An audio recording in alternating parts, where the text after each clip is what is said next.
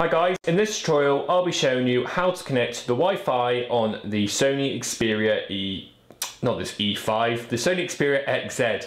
So many Sony devices. So the Wi-Fi, your Wi-Fi network should be, literally this should be the very first thing you do when you've turned on your phone. Obviously for your Wi-Fi you're going to save yourself using up your mobile data. So things like downloading apps, browsing the web, browsing your social media feeds, you all want to do it on your Wi-Fi network, especially when you're in and around your home. Obviously when you're out and about you'll probably be relying on mobile data, but at home you need to be connected to Wi-Fi. It's just a lot safer for your mobile data because you don't want to incur charges because they can be really expensive. Okay, to connect to Wi-Fi, open apps and select settings. Now from there we're looking for the Wi-Fi option near the top.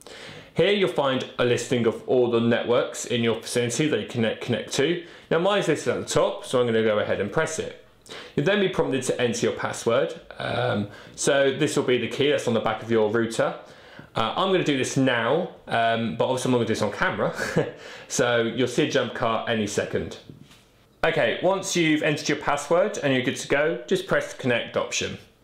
You'll then get a small thing saying it's obtaining IP address, and after a few more seconds, it should eventually say it's connected.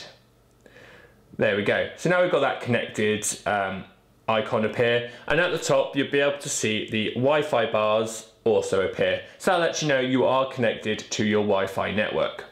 That's how you connect to Wi-Fi on the Sony Xperia XZ. Thanks for watching.